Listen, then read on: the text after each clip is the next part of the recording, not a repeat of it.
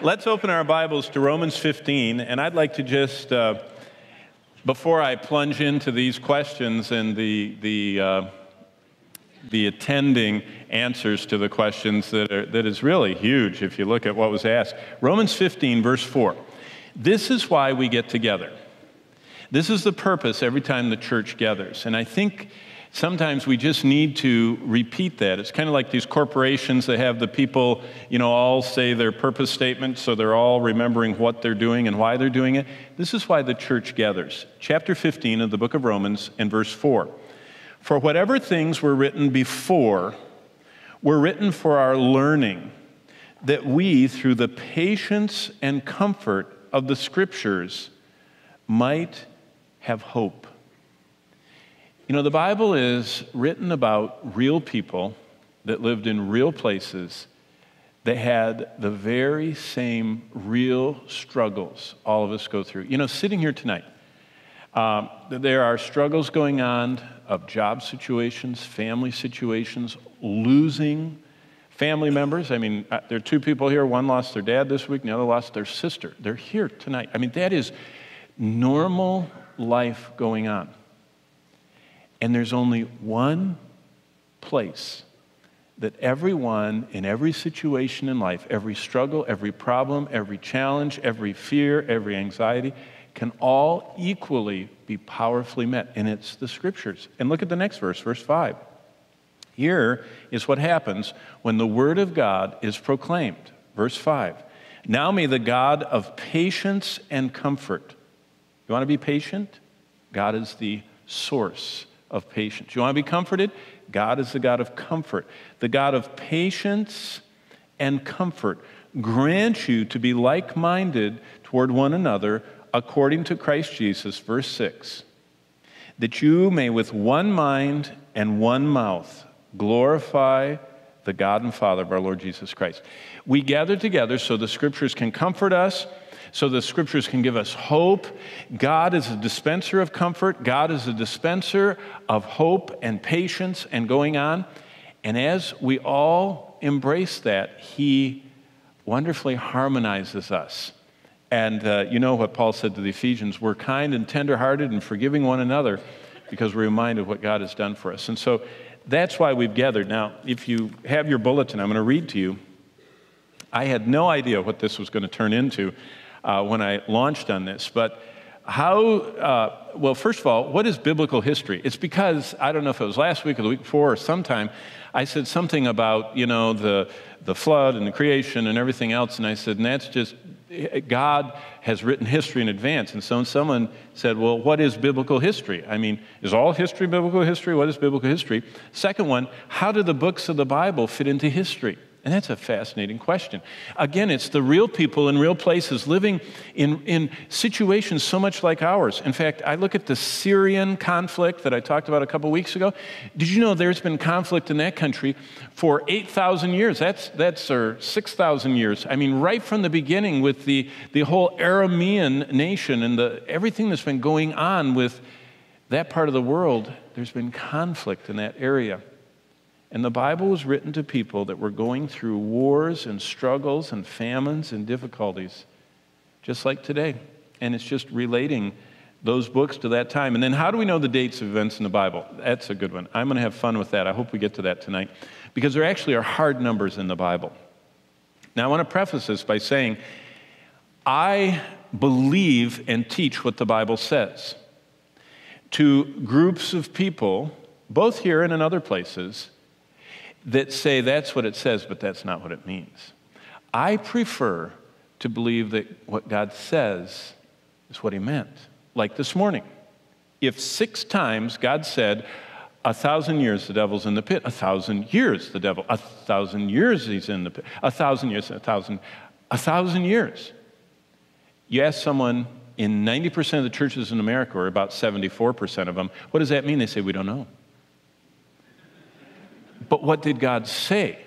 Well, we don't know. I said, yes, you do. He said 1,000 years. But they don't even want to say what He said because they already don't believe it. So I personally believe what it says. And so you can get, if you look at this, you can get hard numbers. And I'm going to show you dates for events in the Bible. And then what are some key events in the Bible that we all should know? So let's see, here we go. Biblical history. History as given by the Bible. And I hope this projects up here. My consultant, Dan Smith, told me that I should never use dark backgrounds, but when I got done with this, I only had enough time to run over here, and I didn't have time to make the backgrounds right. But this is the essence of biblical history, and here it is. Christ is the theme of all history. You've heard the saying that it's his story. Basically, you could divide the Bible down into these two pieces. The Old Testament is the account of a nation through which the promised one would come. The New Testament is the account of the man who is the creator, who appeared as the central event of all history, and this is why he died to purchase our redemption. That's why history is all about redemption. God invading humanity and coming to redeem us. He came to become like us so that he could take upon himself our sin, so that he could be our Redeemer.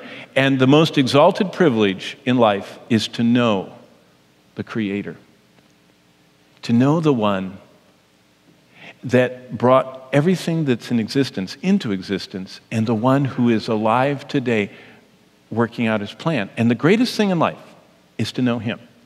In fact, salvation is knowing God personally. And tonight, I was just reading a testimony before the baptismal meeting tonight, and it was a beautiful testimony about someone that had been associated with the church their whole life, but only in the last few weeks in a Bible study did they realize that though they knew about the Lord in their head, they'd never repented of their sins, confessed their lostness. They just thought they were Christian because they knew all this stuff.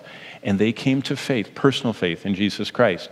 And that's what the Bible is all about. Well, tonight, here's a panorama. If you take your Bible, and if you've made a chart out of it, this is what the Bible teaches.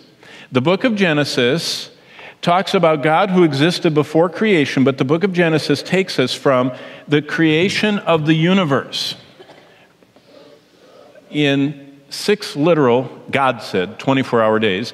And you don't have to have Genesis 1 to believe that. Exodus 20, when God was talking to 3 million slaves who had spent their whole existence as slaves in Egypt, he said, as you go to work 6 solar 24-hour days, and you get the 7th day off, and you don't have to work, so in that same 6 solar 24-hour days, I made everything that exists in this universe, and I ceased from laboring on the universe on the 7th day. That's how God presents everything that we know in the book of Genesis.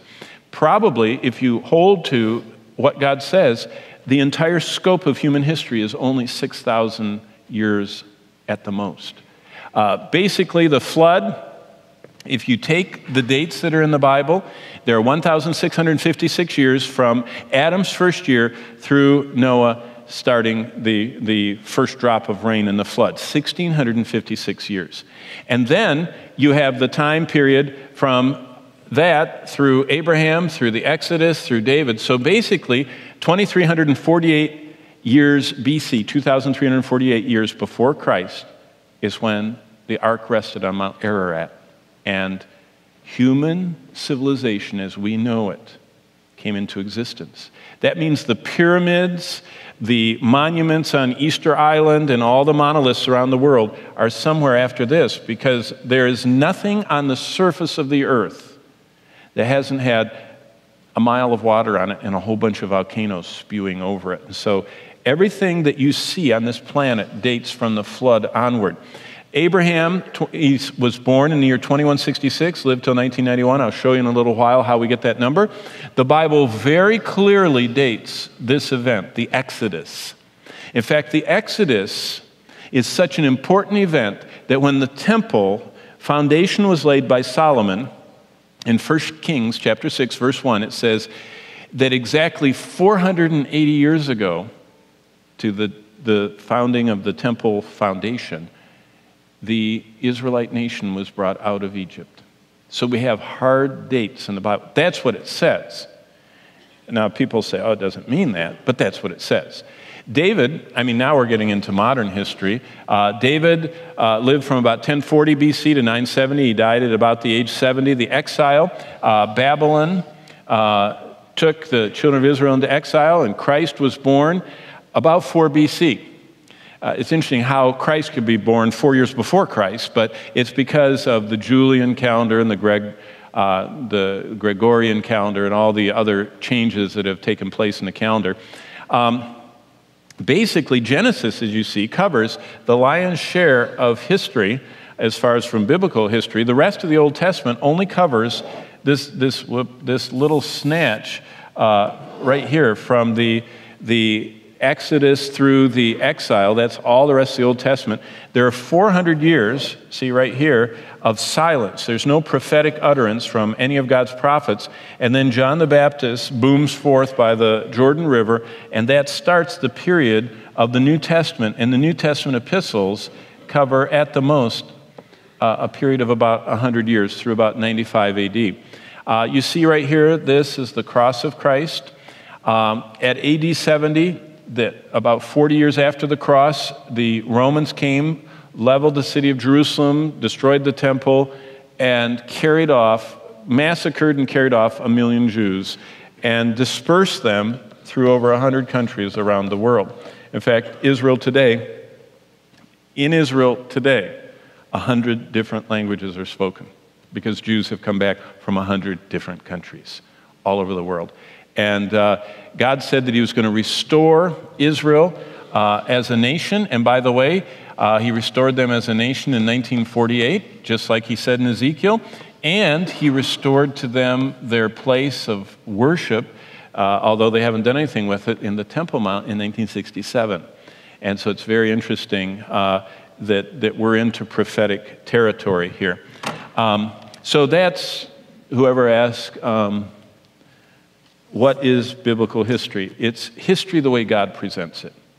It's history if you just take what the Bible says and believe it. Next,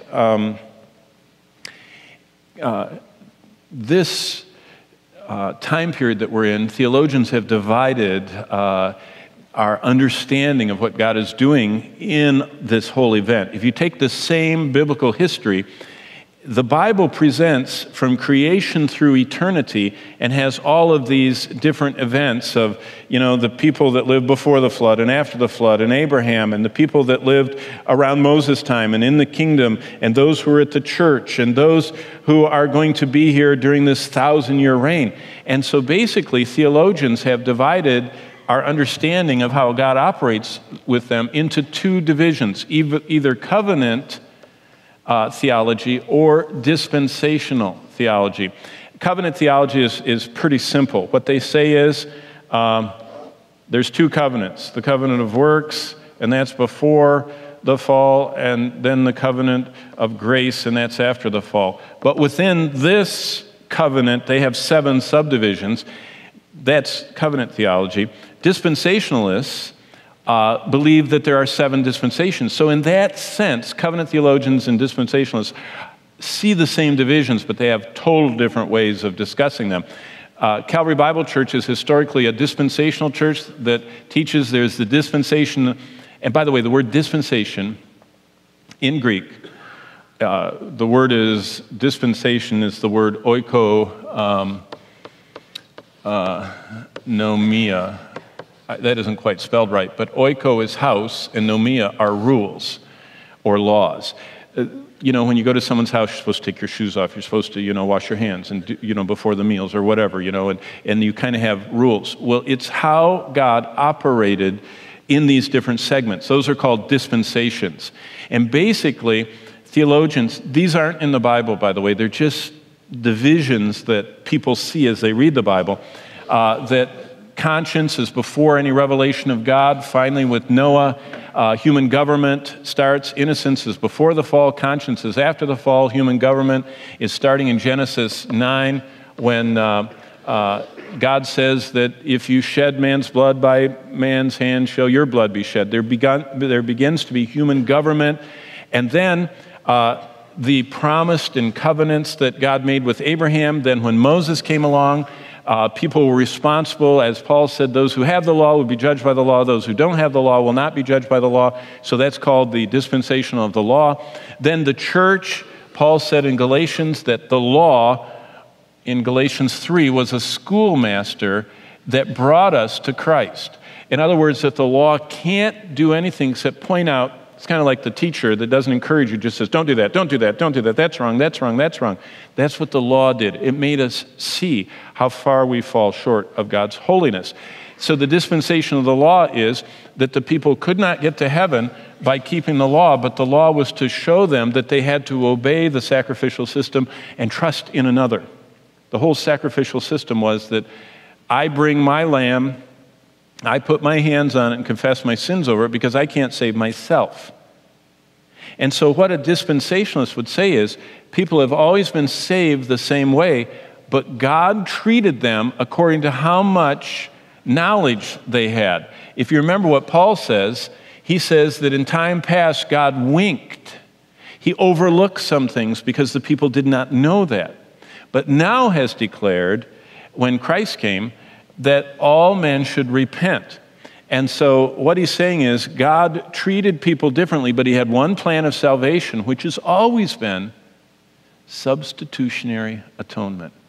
Right from the beginning, at the fall of man, what was Adam instructed to do? He was instructed to cover himself and his wife with the skins of an animal that was sacrificed for them.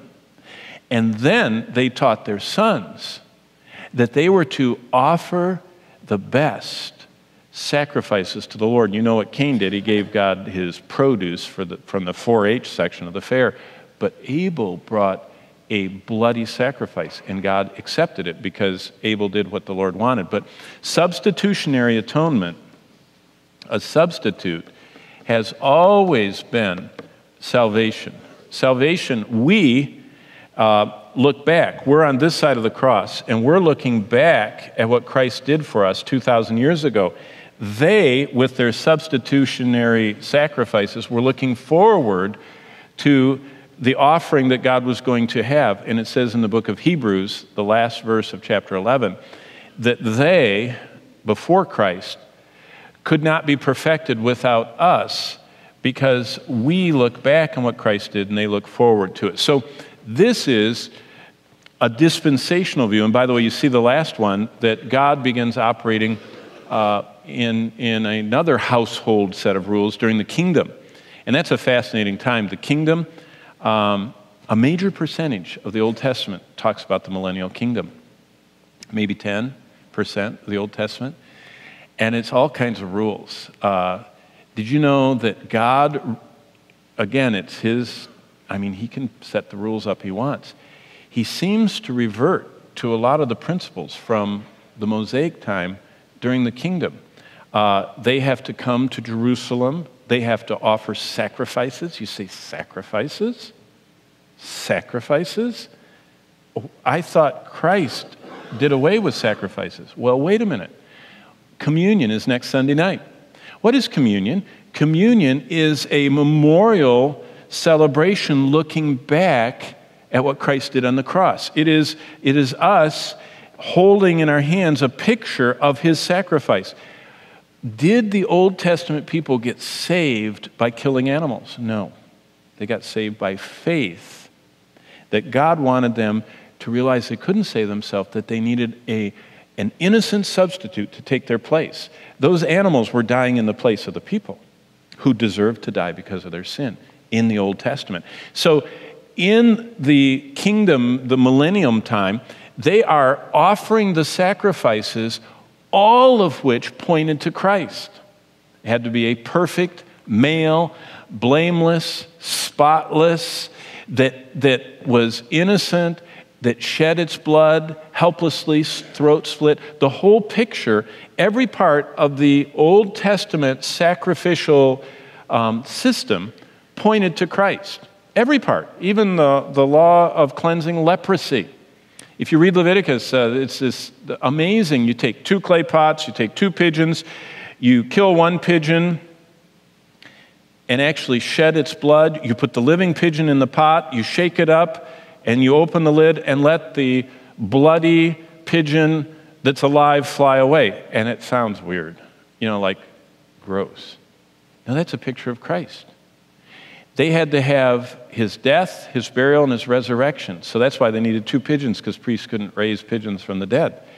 And they put the blood of the pigeon that died on the pigeon that lived and allowed it to fly out of the pot to show that Jesus Christ rose from the dead through the sacrifice of his blood is the only way we're cleansed. I mean, every one of those Old Testament sacrifices. So in the dispensation of the kingdom, those sacrifices will be pointing back to the cross. And so that's why the covenant theologians don't even believe in the kingdom, because they can't process why they would have the sacrificial system reinstituted. But no one was saved by the sacrificial system in the Old Testament, neither shall they be saved by it in the kingdom. But that is, the dispensational view is how we can explain what God is doing in what he describes in his word when you look at the whole scope of history. So whoever asked that question, I hope I answered it.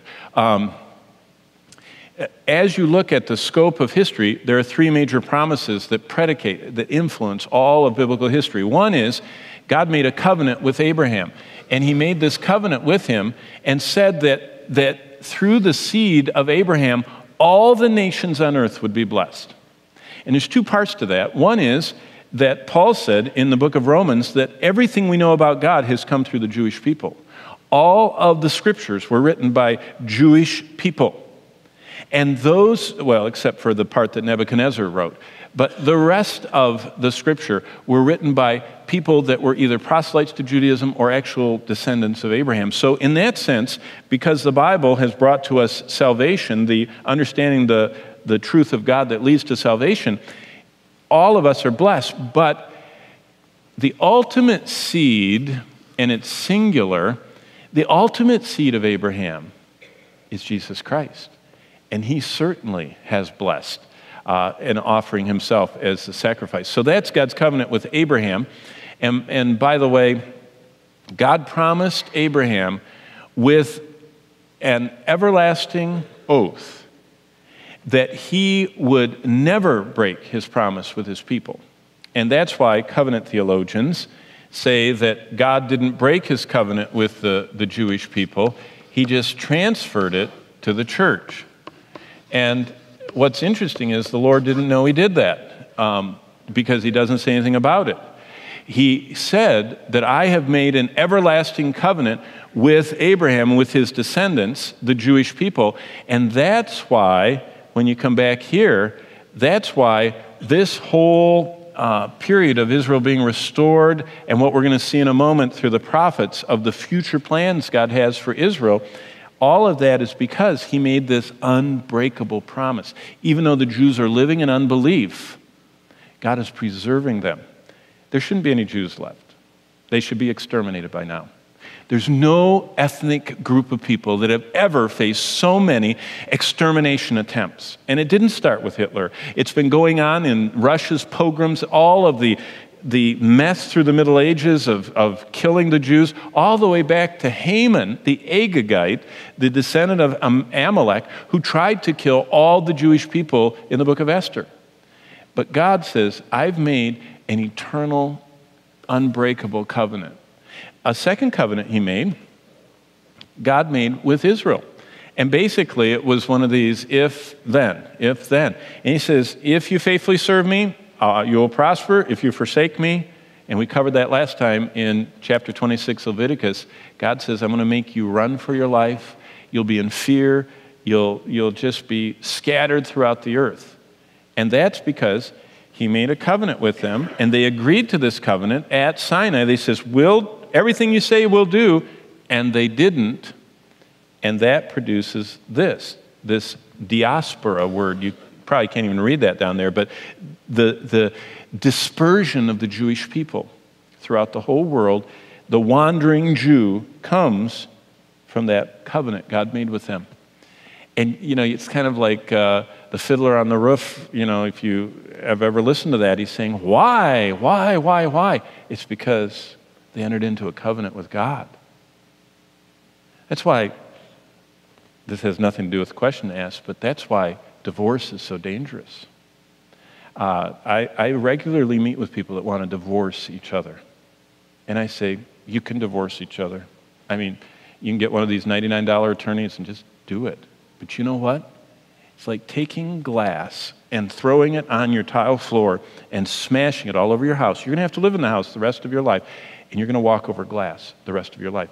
God is very focused on covenants, and marriage is a covenant made with God. You break that, you're walking on broken glass the rest of your life. Yes, you can marry someone else, you can start over again and everything else, and there are many wonderful remarriages. There is also the breaking of a covenant that was made in the sight of God. And the Lord says there's only two things that can take away the covenant, and that is the death of the person you're married to, or their unfaithfulness in departing from the marriage, morally or physically deserting the marriage. So be very careful, but nobody asked me about that, but I brought it up myself. Thirdly, God made a covenant with David that his family would produce the Messiah. And that's why Jesus, when he comes at Christmas that we just celebrated, is called the son of what? David. Yeah, he's the son of David. And the Pharisees and scribes and Sadducees couldn't figure this out. He says, how come the Lord calls himself the son of David? And they couldn't figure it out. It's because of this covenant that God made with David, that David was a man after his own heart, and that he was going, that's why when David heard this, he said, how come? Why are you blessing me this way? So those are three big covenants. Now, a backdrop to all this, to that chart of the overview of history, is what has historically been called the scarlet thread of redemption. The scarlet speaks of blood, so it's the scarlet thread of redemption. It says in the Bible, in whom we have redemption through his blood. And so the scarlet thread is seeing redemption all the way through. If you look in your Bibles in Genesis 3:15, it says that there's going to come the seed of the woman who will crush the serpent's head. That's what Jesus was doing on the cross, crushing. Hebrews 2 says he destroyed him that had the power of death, that is the devil. That's what Jesus was doing on the cross. He was destroying the one who had death as his calling card, and he destroyed Satan's power to hold people. That's why before the cross, all the saints were kept in that place they were kept in that we've talked about, that I've answered several times. Because until the cross, Jesus couldn't bring them up into dwelling in his presence. They had to stay in that place called Abraham's bosom until after the cross, and then he brought them up. So the seed of the woman said that the Redeemer is going to come through the human race. And so the Redeemer, the one who is going to pay the price of sin, the only thing we learn in Genesis is they're going to be human. So that's why Jesus had to become the God-man. He had to come in human flesh. When we get to Abraham, we find in Genesis 22 and verse 18 that this Redeemer is going to be Jewish. See, that's why we have the Bible. It's the slow narrowing down of who is going to be this Savior, this Redeemer, this one that was promised that would shed their blood. By the time we get to Jacob, we find out that they're going to be not just a human and a Jew, they are going to be from one of the 12 tribes, the tribe of Judah. And so it's narrowing down into tribe, and then through David, we find it's actually through the family of David. That's why Joseph had to go to Bethlehem, because he was of the house and lineage of what? David. See, that's this whole drama of redemption is God telling what is going, and by the way, the devil didn't know. And so that's why here the devil tries to destroy all humans by the demon intrusion that prompted the flood of Noah. And then, once he finds out it's Abraham, he gets Hagar involved. He's trying to dilute the seed and have this Egyptian woman ruin this plan. And then he's got Jacob running off into a far land, hoping he'll get waylaid and killed, and the angels are watching him as he's sleeping on a rock, at Bethel. And then here, the devil's doing everything he can, from trying to have Goliath kill David, to having Saul try and kill David, to having David running for his life, and then going into adultery, hoping God will kill him, and he won't have this promised seed. So Satan has always been at work. And by the way, when it was found out by Satan that it was Jesus, what did Satan do? Tries to have all the babies killed. Couldn't do that. He tries to drown Jesus when he's sleeping in the boat. That didn't work. He tries to get a crowd to stone him to death on numerous occasions. See, Satan doesn't want Christ's work to be accomplished, and that's why at the cross he was sorely disappointed. So let's just focus first on this first section. And I don't know, it was one of the questions saying, how do we get dates from the Bible? So let me show you some dates that we get in the Bible. First of all, the patriarchs. Patriarchs, arche, speaks of high or old, and patri is fathers. So it's the old fathers or the high fathers, the patriarchs, the ones who are the high fathers, the exalted ones. Abraham is the one that God calls to himself. Abraham was a Gentile that became a Jew, became the first Jew, became the father of the Jews. We know from the Bible exactly the date he was born, and I'll show you how we get that in just a minute. Abraham actually had 3 wives. Here's 2 of them. Hagar, his actual half-sister wife, his wife of his youth, the servant girl, and there's going to be one that he marries after Sarah dies. Again, Satan is trying to mess up the plan. And so, because God made Sarah not conceive. Now remember, the Bible says God grants conception. Now, we do a lot of things, and there's all kinds of a whole medical science for conceptionology, but the bottom line is there is no conception of a child apart from God allowing it. That means there's no accidental babies. And that's why that poor senator that said whatever he said was so vilified during the campaign season, because the guy sounds like he's a believer. And what he said is, even a child conceived through rape, and there are several in the Bible that are conceived through rape, is God's plan, because he allowed him to be conceived. But no one asked me about that, so I shouldn't go down that line. But here comes Ishmael, because Satan is trying to ruin the plan. And so he has Abraham figure out how to circumvent, having children the way that God planned, and he's going to have them his own way, and he gets Ishmael. And Ishmael is a really blessed fellow. Ishmael, because he's a son of Abraham, Ishmael has 12 sons too. Did you know that? If you read carefully in the Bible, it's not just that Jacob had 12 sons. Ishmael has 12 sons. And his 12 sons are the people that made $1 trillion last year selling us oil. Those are the descendants of Ishmael. They're doing very well. All of Abraham's descendants are doing really well. But God says, no, here's my son of promise. And by the way, this is what the whole conflict is. Who is the Lord? Is it Yahweh that said that the son of promise is Isaac, or is it Allah, who the Muslims say Ishmael is the son of promise? See, the Quran says that Abraham offered Ishmael on the altar, and God says, don't kill Ishmael. Ishmael's my promised one. And by the way, when we get into Revelation 6, I don't want to spoil it for you, but did you know that the Muslims, Jesus is in the Quran very clearly. There's an Antichrist.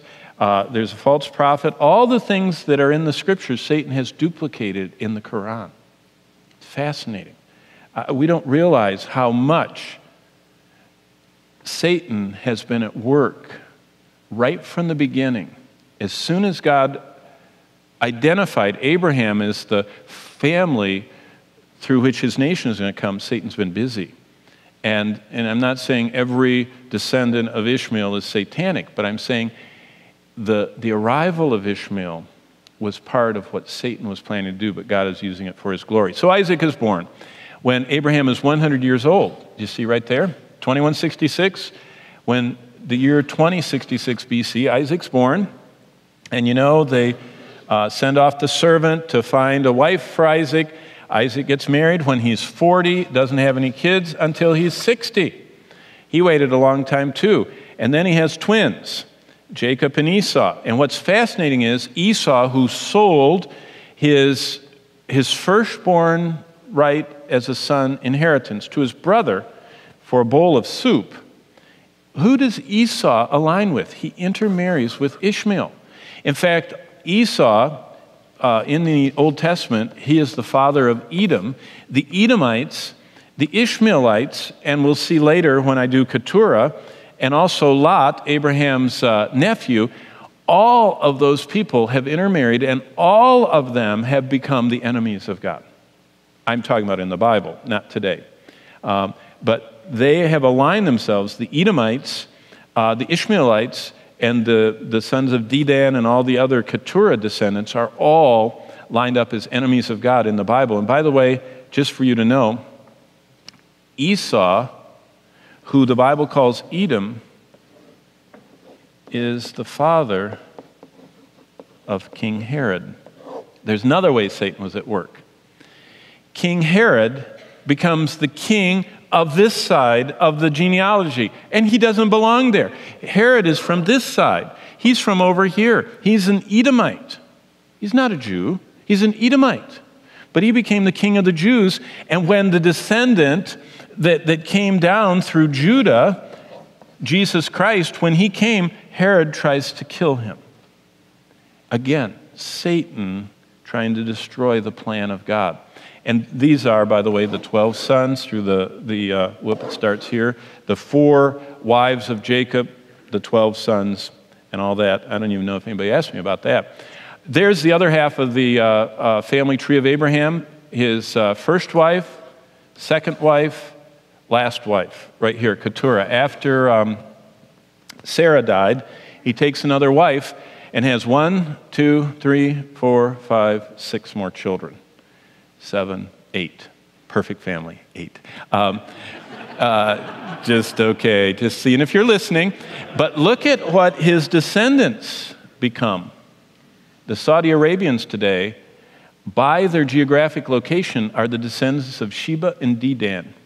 And then all of these are what we call the Bedouin people today. That live in, there's still, if you go to the land of Israel, you see these people living there in tents.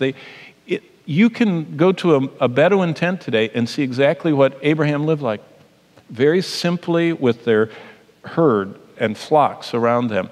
But all of these Keturah children and descendants were sent by Abraham. He sent them with all kinds of treasures and said, leave the area where my son of promise is living and go to the east. So they go east to Saudi Arabia, and they sent off Hagar with Ishmael to the same place, and Esau joins them and intermarries along with, this nephew Lot, who had the Midianites. Lot had 2 children, or 2 incestuous children through his daughters, the Midianites and the Ammonites. And what's interesting is one of the descendants of the Midianites is Amalek. So all of the enemies of Israel, even today, if you read the Psalms, it describes the final battle. There's going to be, Psalm 83 tells about the final battle Israel's going to have with their enemies.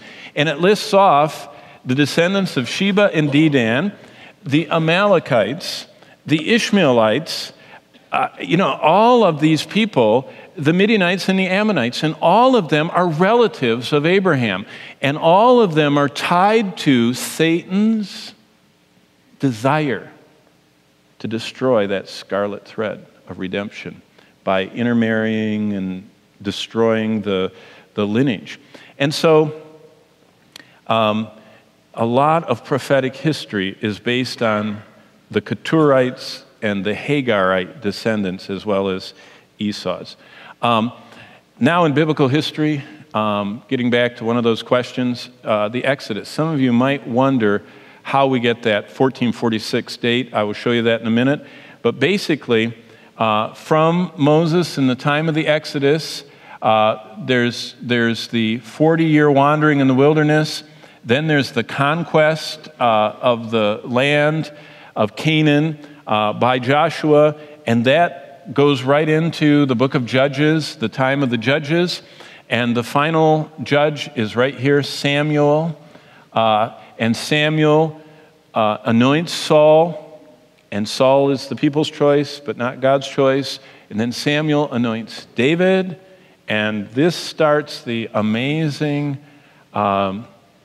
work of God in Israel, and that's very central. And to show you a little,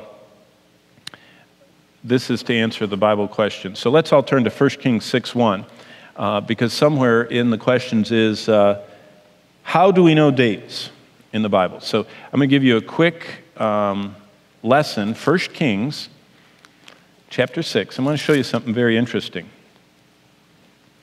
1 Kings 6:1 tells us something about Solomon's temple. And it came to pass in the 480th year after the children of Israel came out of the land of Egypt.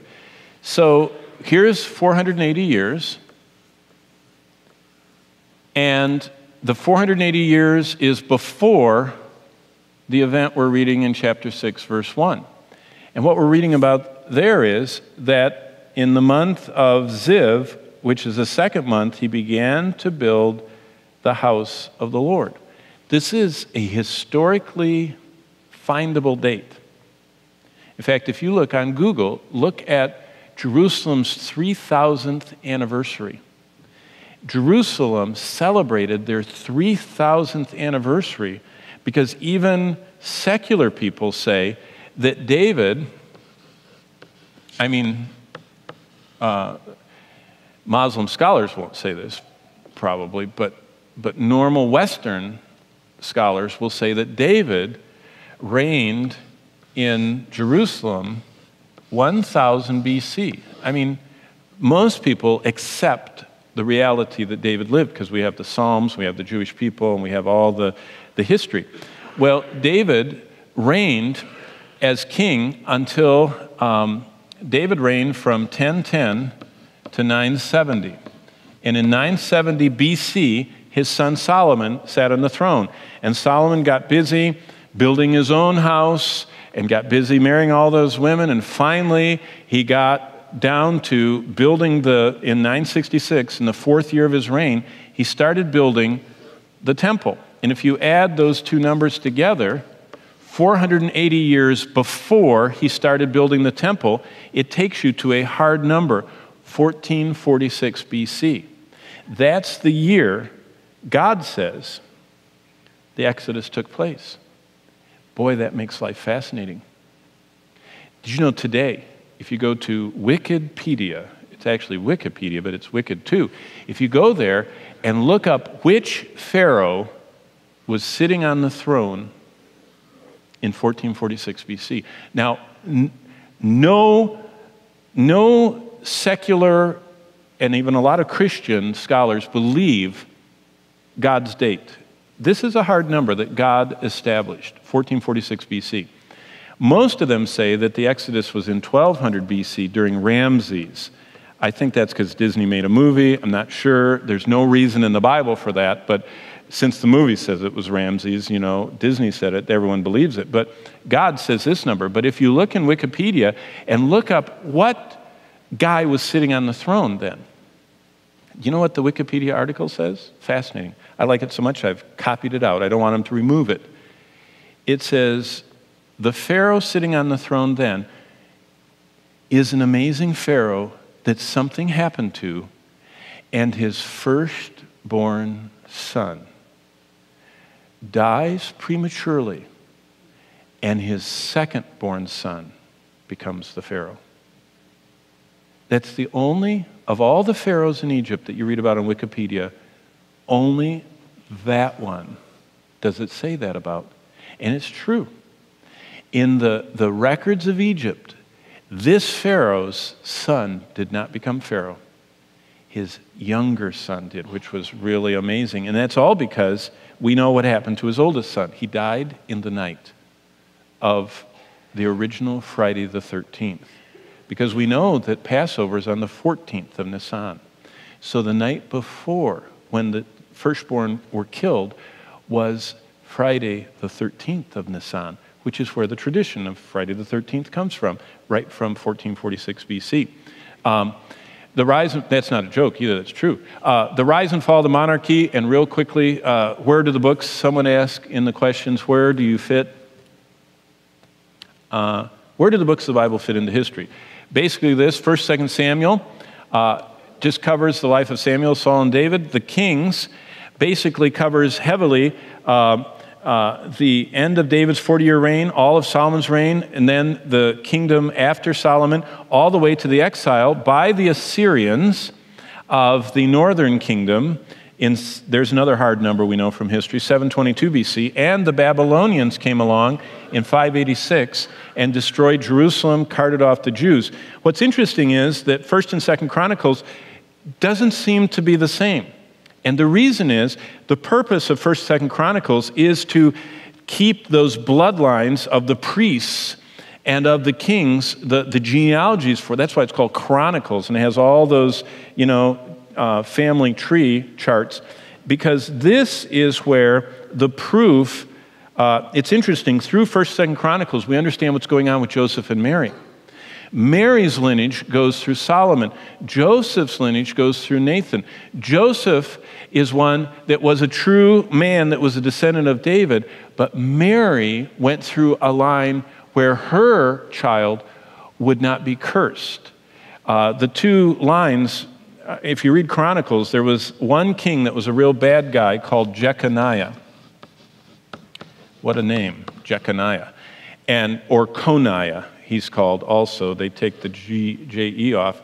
And this guy is cursed by God because he was so wicked and apostate. And God said, no descendant of yours will ever sit on the throne. And again, Satan was jumping up and down because this was destroying the descendants of David. But it's interesting that under David, the royal line splits between Solomon and another son of David, Nathan. And Solomon's line had this Jeconiah guy that is cursed. But Nathan, another son of David, is the family tree, if you read in Luke, that Mary descended through. And this is the family tree that Joseph descended through. And that's why Joseph was not, we already know it, but Joseph couldn't have been the father of the Messiah because he was from this cursed line. And that's why, if you ever get bogged down reading Chronicles, there's a real reason for it. God is, even in the minutia of the genealogies, showing his divine plan.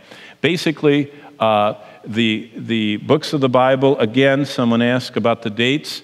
1 Samuel covers up from Samuel into Saul. 2 Samuel covers all the way through David into Solomon. King starts with David's death and goes through all of Solomon. The divided kingdom in 930, when Solomon dies, he has a wascally, to use, term, son by the name of Rehoboam. And he was a real rascal. He wouldn't listen to the elders. He listened to his buddies. And Rehoboam was very proud. He was raised in too much money. And he's the one that said that my little finger will be thicker than my father's thigh. I'm going to get every dime out of you I can in taxes. And the kingdom split. And Jeroboam took the northern half. And this is when the monarchy becomes divided. The southern kingdom took 2 tribes, Judah and Benjamin. The northern kingdom takes 10 tribes. And they Jeroboam doesn't want them trotting back to Judah, to Jerusalem, to hear, to go back with the southern people. So he institutes the golden calf worship in Dan and Bethel. And he actually brings Israel into idolatry and just wreaks devastation on them. And what the Lord does is he cuts them off in 722. The Assyrians come through, kill them, exile them, and they never return. They are sent to modern-day Syria, modern-day Iraq, and modern-day Iran, and just sprinkled all over the world. But God is patient with the southern kingdom. He allows them to go on for another 150 years, but they slowly succumb to the idolatry, and so Babylon comes and destroys them. And all of that is in 2 Kings, and also all of it is in 1st and 2nd Chronicles. Basically, we can give the stats on these two teams. The northern team, Israel, had 19 kings, reigned 250 years, so that's an average of about 12 plus years per king. The southern kingdom had 20 kings that went an average of 18 and a half years. This is telling 7 different dynasties. Jeroboam goes for a little while, but then Jeroboam, because of his idolatry, is cut off, and it goes into dynasty after dynasty. 7 different dynasties. Almost every other king is from a different dynasty until the Assyrians take him into captivity. The southern kingdom is one dynasty, the house of David, and the Babylonian captivity. There are 3 dates for it. You say, why? Can't you figure out which one? Well, there's reason for it. And this is just a listing of the kings. And every one of the northern kingdom kings were bad, and it's hit and miss. In the southern kingdom, there are good and bad. And we already covered that. Forget that. And these are the prophets that line up with them. And it's just for you to know the dates of the book. Like Jeremiah is during the time of this Jehoiakim guy I mentioned right here. And Daniel is after Zedekiah. Ezekiel is after that, just to give you a perspective during these very difficult last days. But let me show you something here. Babylon. King Nebuchadnezzar is raised up by God to become the first world empire. And in the year 605 BC, as he's on his way to fight the Egyptians and others, he swings by Israel, knocks down part of Jerusalem's wall, and carries off Daniel and his 3 buddies. That's how they get to Babylon. Daniel and the 3. Then Nebuchadnezzar just, warns them and gets tribute from them, and he goes home and keeps conquering everything. And he swings back by 8 years later, 597 BC. And this time he picks up Ezekiel and takes him to Babylon, and that's where you read the book of Ezekiel. Daniel has been there for 8 years. Ezekiel shows up. In the 3rd siege, this is when God said enough is enough. This time Nebuchadnezzar systematically breaks down the entire wall all the way around, levels the temple, and just murders all the people. And those that he doesn't murder, he takes them to Babylon. Anybody that could help him out. Now, why 3 different times? Because God has warned in the book of Leviticus and warned through the prophet Jeremiah that Israel is going to have to do 2 things. They have this servitude as a nation where they're going to serve another nation for 70 years.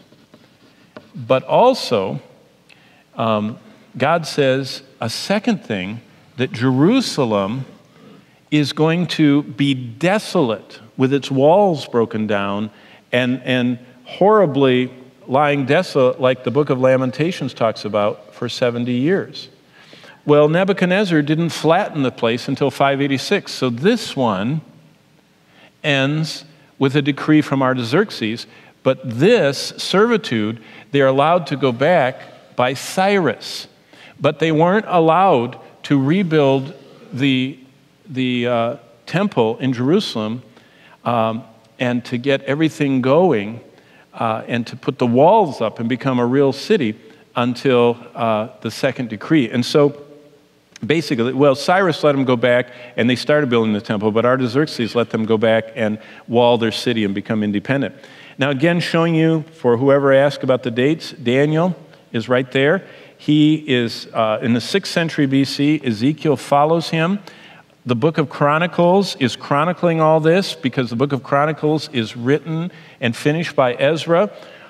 Concurrent with Ezra is Haggai, who is prophesying that they need to spend as much money building the house of the Lord as they are on paneling their own houses with cedar while they're building the temple. Zechariah is talking about the ultimate future state of, and we've read Zechariah prophetically. Nehemiah follows Ezra, and by the way, Ezra was the one that copied the Bible, that started the scribes, that actually started the synagogue and all of that. And then, of course, the final Old Testament prophet was from Italy. His name is Malachi, and he is, or Malachi. It is getting late. One more minute. We have to go. Let's see where we're ending. This is where we'll pick up next time, because I think this is the most significant thing of all. I mentioned it this morning. While Daniel is in Babylon, Nebuchadnezzar has a dream. And Nebuchadnezzar dreams in Daniel 2 that he sees this tall image that has a head of gold, and it has this neck down to waist of silver. You notice that the metals get cheaper and stronger. Brass, waist down, and then iron down to the feet. And the last thing is iron mixed with clay in the feet. And basically, Daniel is told by God that he's seeing time from Daniel's time in the 6th century BC until the second coming. And what God tells Daniel is there are going to be 4 world empires. Babylon was the first. The Medo-Persians are the second. The Alexander the Great Hellenization of the world is the third. And the final empire is Rome. Rome supposedly falls, but Rome only broke into pieces. And each of the pieces of Rome, Germany, Spain, Britain, we could go on and on. Every piece of the Roman Empire has had its day ruling the world. In fact, the greatest extent was Great Britain. But what happens is Rome, in some form, and we'll talk about that next time, comes back. Only it's a mixed bag. It's iron and clay. And so there's a lot of, and also it's in 2 parts because there's 2 legs. This one body goes down into 2 legs. And it's all of that is significant, but we're going to talk about that. And also, what's interesting is Daniel has a second vision. Nebuchadnezzar sees this. Daniel hears this. This is man's view of civilization. Gold, silver. This is God's view of humanity. We're voracious creatures, beasts, monsters, killing, plundering, pillaging. But all of that is in the Bible as we start in Romans 15 so that we can have hope. Let's all stand. It's 7:15, and let's close with a word of prayer. And I wish I would have answered all the questions, but there were too many, and so 3 is enough. But let's bow. Father in heaven, thank you for your scriptures. No matter what we're facing right now, people before us have faced some form of the same thing. Struggles, loss, physical, emotional, spiritual battles. And your word is written to tell us that you are the God that dispenses comfort. You are the God that can increase our patience. And you are the only one that can give us hope. And I pray that tonight that we would believe what you have said, that you are in charge of history, and you are working it according to a plan, and we just want to get in line and do what we're supposed to do in your plan. And I pray we'd search your word every day prayerfully and just voice to you, here we are, Lord. Send us to do whatever you want us to do. And we'll ask you to do that for your glory. In the precious name of Jesus, we pray. And all of God's people said, amen. God bless you as you go out into the storm.